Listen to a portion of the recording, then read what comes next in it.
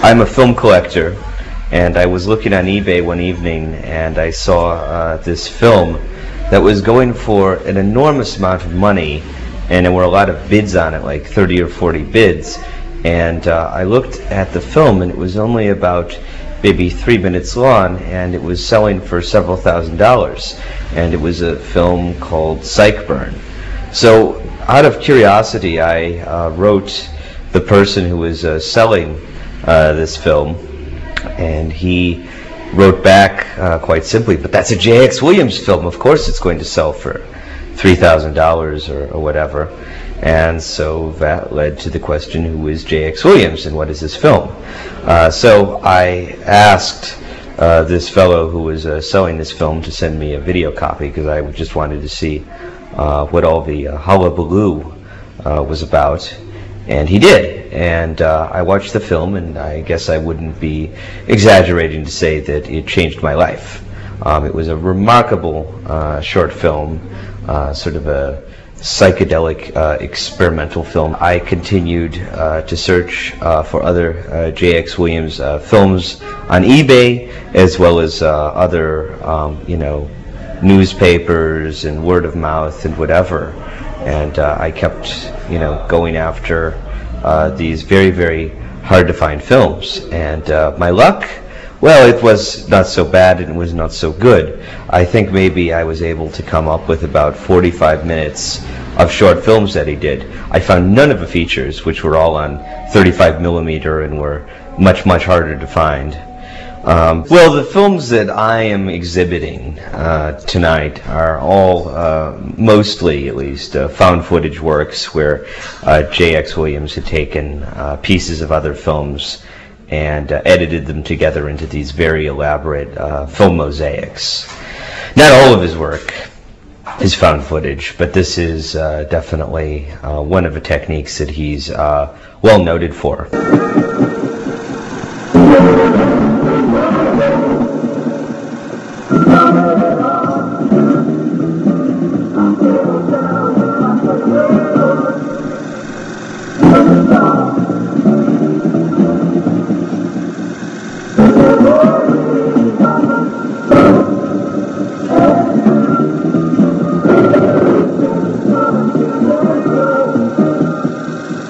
I had enough that I felt comfortable releasing a DVD of his work, sort of a mini anthology, since these wonderful films weren't available on video before.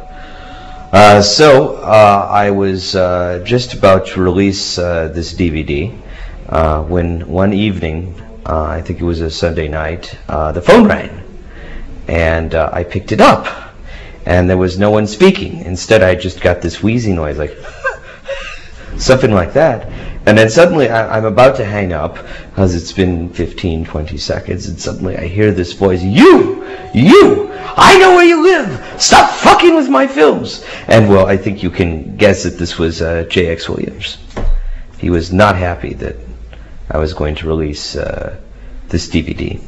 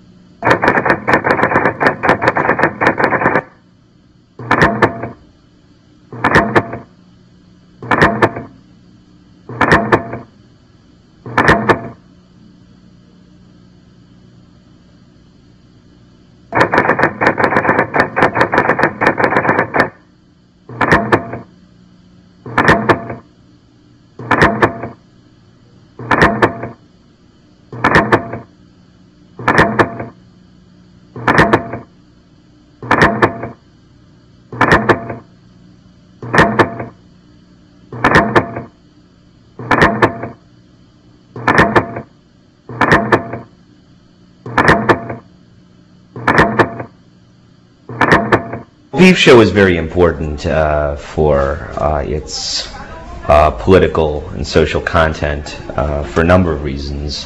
One of the main reasons is that he was probably the first director to talk about the JFK assassination, in a fictional film. Many, many years before, say, Oliver Stone or many of those films about the assassination. And also he was one of the first to talk about the mafia in frank terms, not simply as sort of a 40s gangster film, but really something that was more real, a little bit dark, a little bit more realistic, a la Martin Scorsese or Francis Ford Coppola, and those things didn't really happen until the 70s. It never would have shown in America in the theater, but even in Europe, I think he had some amount of trouble. I know that he was briefly jailed in Rome for the film, because they considered it to be pornography, which it's not, obviously, but it does have a pornographic content.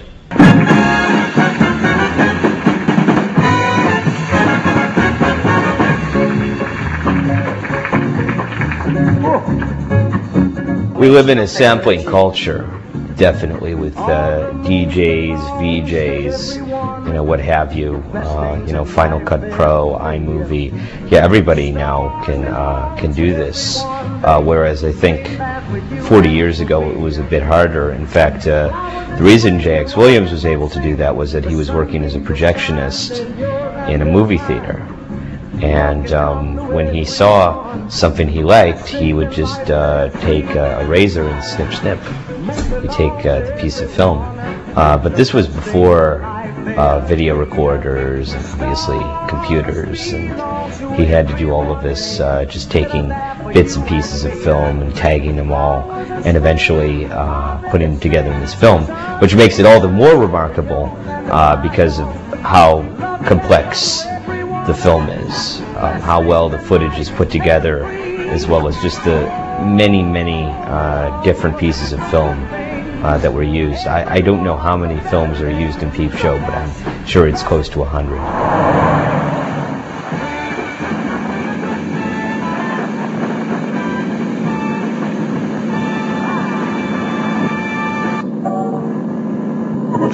Bill Bailey, won't you please come home? And this is Dick Biondi on wonderful 890 WLS Chicago. Here's a traffic safety tip from Officer Vic.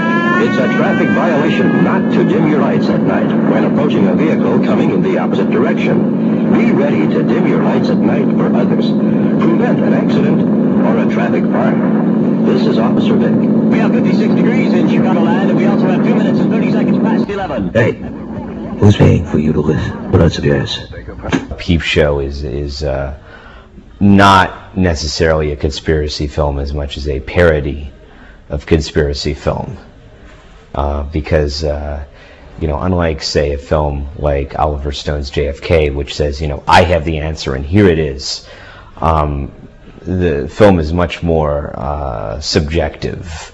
The reality is much less stable in that film. So in that case, not to spoil it, but the film builds up a very large, complex conspiracy theory involving Frank Sinatra, Sam Giancana, JFK, Cuba, and heroin smuggling. And then in the last few moments of the film proceeds to demolish the entire theory that had been building up for the entire movie. So, and I think that one of the things that J.X. Williams anticipated was how this JFK conspiracy theory, and in America at least, there are people even today who have spent their entire lives trying to guess who killed Kennedy. There's so much information now, there's so many different theories that I don't think the truth will ever really be known. And I think JX anticipated that in Peep Show by showing how easy it is to build up a conspiracy theory and how fragile it is and how easy it is to destroy it the next moment.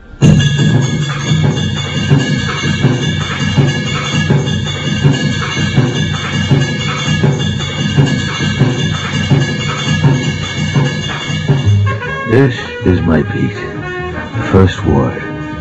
I knew every window, every alley, every bus out lamp, every cop on the take, every cigar store with a bookie in the back. Walking the corners, 4 p.m., 4 a.m., summer, winter, sick and well, stinking drunk and stone sober. I love my home, is who I was.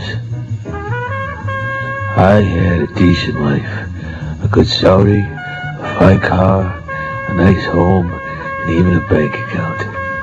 I had good friends too, very good friends. Writing, I'm directing a documentary on his life called The Big Footnote, and it's going slowly. It's going to be a pretty Herculean effort to put together because there's a lot of people to talk to. And there's a lot of information to be researched, and I guess you could say to some extent, the law enforcement talks about uncooperative witnesses, and I would say in this project there's many uncooperative witnesses, people that we'd like to have speak that may not want to, so including JX himself in some cases. He's not a very open person, and things have been trying at certain points. I don't want to say anything too bad because he has helped me a lot in various areas, but there's been easier things I could have done with my life. Let me put it that way.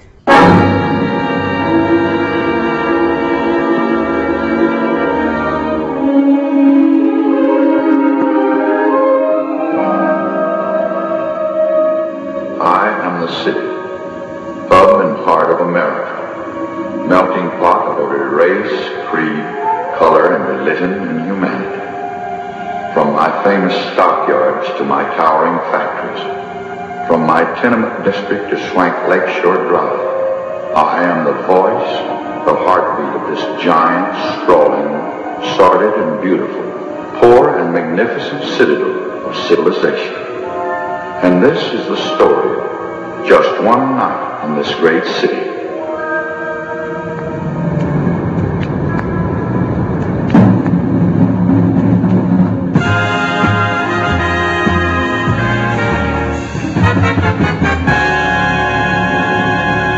Obviously, he did have a lot of, connections with the mafia. He was never a made guy, but he did, consort with well-known gangsters, and that is pretty obvious in Peep Show.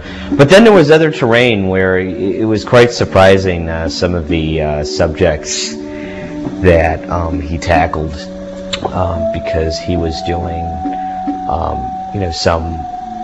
something akin to French New Wave when he lived in Europe. And he wasn't really that well versed in that, I think, except maybe seeing a few Godard films or something like that. But he was a quick study and immediately he did a love story, I believe. I haven't seen it. But he's done different things, and he's a little bit smarter than he looks because he dropped out of high school. But I'd say that some of the films are quite witty and intelligent, and they don't look like they were made by a high school dropout. I think that he's an autodidact, as we say in English. He was self-taught, learned a lot of stuff, and it was not always obvious from the kind of film work that he did, as well as the scripts that he wrote, because keep in mind, besides his own body of work, he was a script writer in Hollywood, more of a ghost writer, I guess you'd say, because he was never credited for the work. He was on the communist blacklist. But some of the films, and I really can't talk about them, you'd be surprised what he wrote. They were more like, family films like Swiss Family Robinson or Lassie or something like that. So, it's not always necessarily easy to connect his life and work. But I think Peep Show definitely was very much rooted in his life.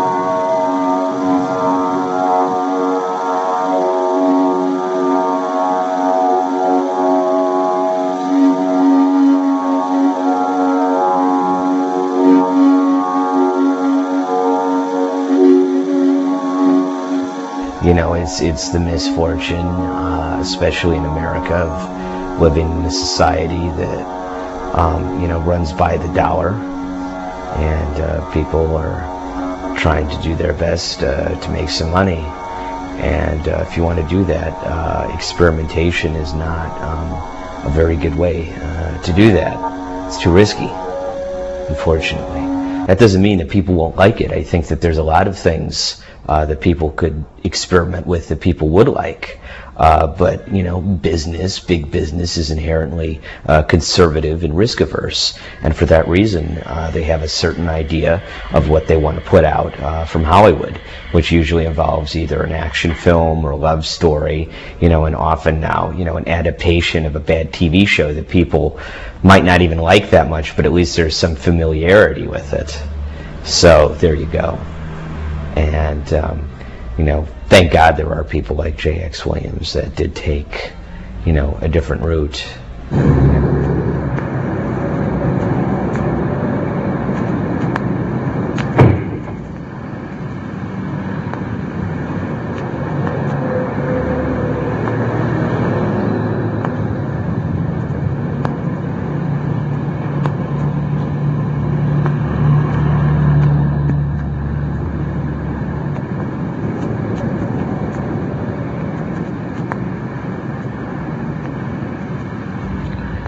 The answer to your first question is yes.